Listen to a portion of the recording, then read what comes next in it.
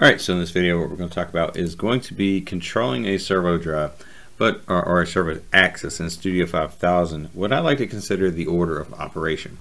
So briefly, we can go down and look at just the start of it. I have a start push button, I have a start push button from an HMI, which is an ignition HMI that I have tied to this. The start, basically this first rung is basically, well, the premise of all of this is a state machine.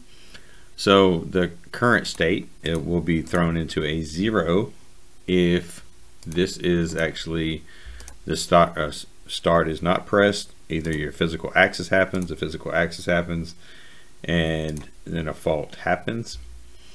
Then you will come in here and you have, like, if you have a module fault or something like that, and then you come down here to the very first state, which is right here, the current state that it's in, and you can tell the current state, if coming in here, is set to basically equal, if the master state right here is set to 0, then it's going to come in here and turn off the servo. Why do I turn off the servo first?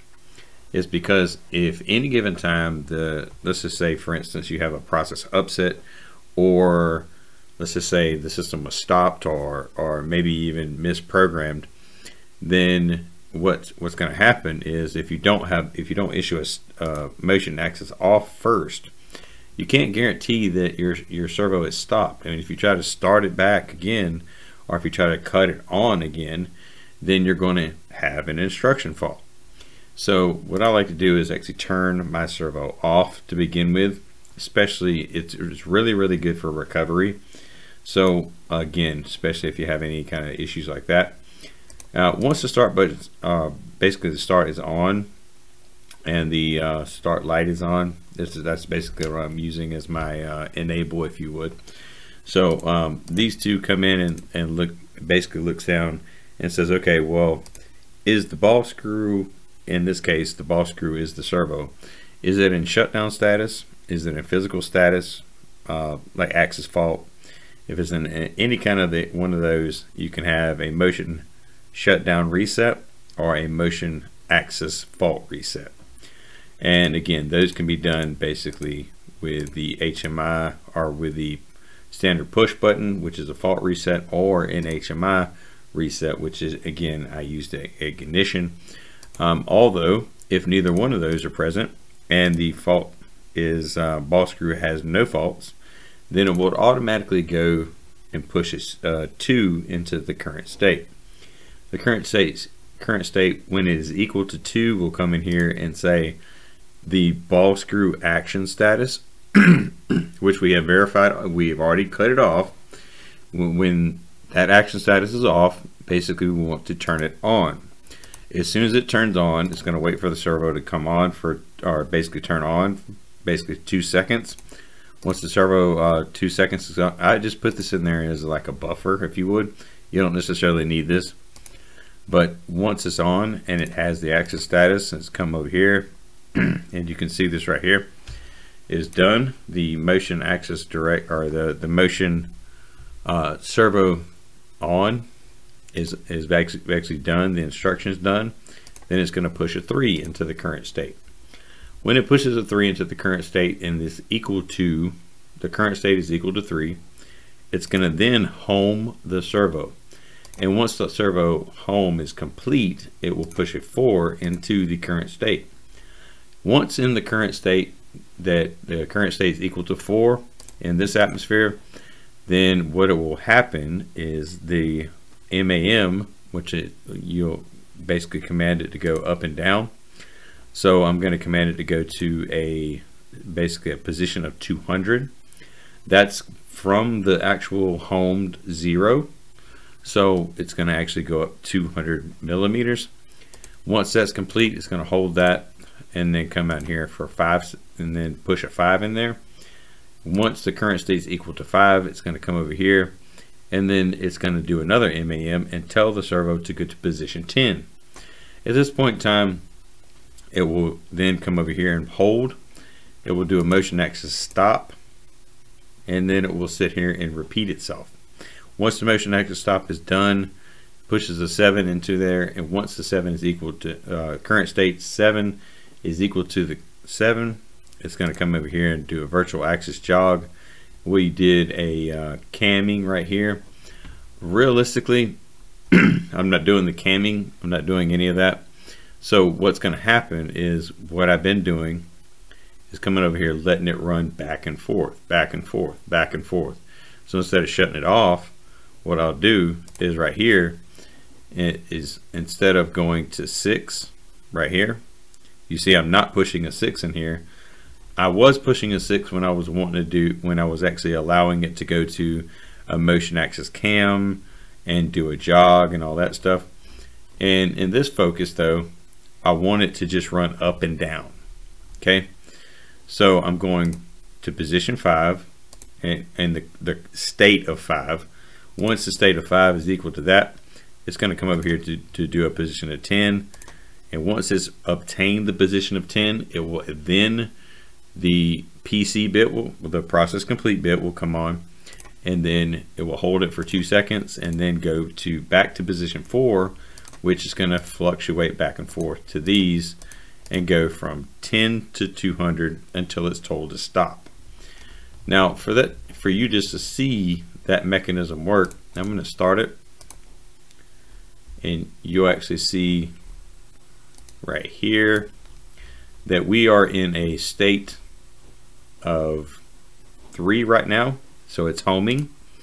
As soon as this process complete comes in, and the servo is homed, so the servo is currently homing right now, and as soon as that right now it's in progress, right?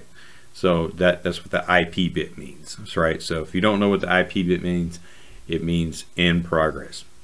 The PC bit is process complete.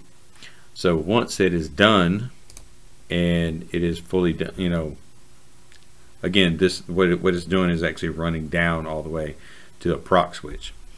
So anyway, once that's done, it's going to come into a position of 4. You can see it's running to 20 or 200, position of 200 right now. It's in progress. As soon as that PC bit comes in, it's going to hold for 2 seconds. Then it's going to come back and run to position 10. It's in progress. And then a PC bit will come in, and then right here come complete. And the only reason I'm putting holds in here is so that you can actually see it. Otherwise it's very fast and you wouldn't be able to see it. So right now we're just fluctuating back and forth between the 2 states, right, which is 4 and 5. So we're essentially telling the servo, the ball screw, to go up to position 200 to a 200 millimeters, and then go down to a position of 10 millimeters. And the speed we're telling it to is basically 20. So we're not telling it to do real fast. Again, this is just a simple example of basically you know, doing sit motion and doing a ball screw. And actually one of the instruments that I use to show how to actually calculate the ball screw and actually calculate the millimeters per the pitch and everything like that. Originally I did it for that, but when it comes down to it, I wanted to actually show the proper order of operation. And this is my take on it, because at any given time, no matter what state it's in, somebody could come up here and hit a stop button, right? So it's in the middle of a process, and you can hit a stop button and it's going to stop. It's going to push a 0 in here. So when it stopped, and we can look at the position of the servo. So if you want to actually look at the position of the ball screw, we'll come in here and monitor that state, and we can look at the position, and we're looking for actual position, which is generally up top, but let's see. Looking for actual position. Here we go. Actual velocity, actual position. That's start position. Actual position right here. Right now it's at 43 millimeters. So if somehow somebody hit a stop button and I did not want to pick up where it left off, I want it to come down here and home and to start the process over, like say adequately, right? So say for instance, I had the system where it needed to properly come down, you can see that now it's homing. And now it's going to a position of 200. Okay, so at that point it homed pretty quick, and now it's going to a position of 200, and now it's going to go down to a position of 10, and then it will go down to a position, back to a position of 200, and then it will go back to a position of 10. So it will fluctuate back and forth. But the whole premise behind this is to have an adequate recovery. Now, am I saying that like you need to have an adequate recovery every single time? Not necessarily, but if you do have a process upset, this is a good method to do so, right? Or if you needed the machine to start back and do a certain order of that machine that is just mandatory, right? So if it had to start back from the sequence of, you know, like starting, right? So if somebody hit the stop button or had a process upset, or say it wasn't quite finished making the part, then you could actually have it auto reject the part and then start all over. Or, you know, for the sake of that, you can actually home it and then have the system start back over. I've had this, again, I've successfully put this type stuff in many different atmospheres where, say for instance, I wanted to have two servos run to a set position, and then that way I could check them, check the calibration of them, check them, you know, how the distance that they were actually operating off of, to make sure that basically the system was going to work as it should. So basically like a maintenance check position, if you would. I've implemented this for that, and it's been very successful. It has not had any process upsets. It's actually been in service for probably 12 years. And again, when it comes down to it, it's using this order of operation. Now this order of operation can actually change based upon, again, your machine. But when it comes down to it, the main premise behind it is you want to check to make sure you don't have any faults. You want to cut the servo off. Anytime you stop a servo, or you want to make sure you have a full recovery, you want to make sure you cut it off. You want to make sure it doesn't have any faults. If it doesn't have any faults, then you can cut it on. That's a very quick process if, again, everything is healthy. And another thing too, I'm also monitoring my group. And what you might be asking yourself is, what group are you monitoring? The motion group, right? So the motion group is making sure it's synced before it can do any motion whatsoever.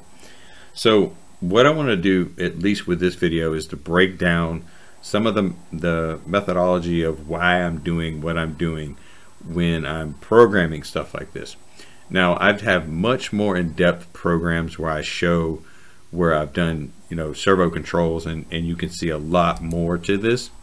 This is a very simple one, obviously for the benefit of actually having a better understanding and to be able to pass the information on to you, so that way you get an understanding of it. So with that said, you know, hopefully you learned a lot from this, and you learned a lot from the basic premise and the operation of why I'm doing what I'm doing for that specific reason. Mainly for a solid recovery. You want to make sure your system can recover no matter what. And again, that rolls down to somebody hitting the stop button. And if they hit a stop button right now, the servo, again, I don't know, I just happen to be stopping it in the position of 40. But you can see, and it come back here, it will recover, comes down here, goes homes real quick, and then as soon as it gets done homing, it will start the process of then running back and forth.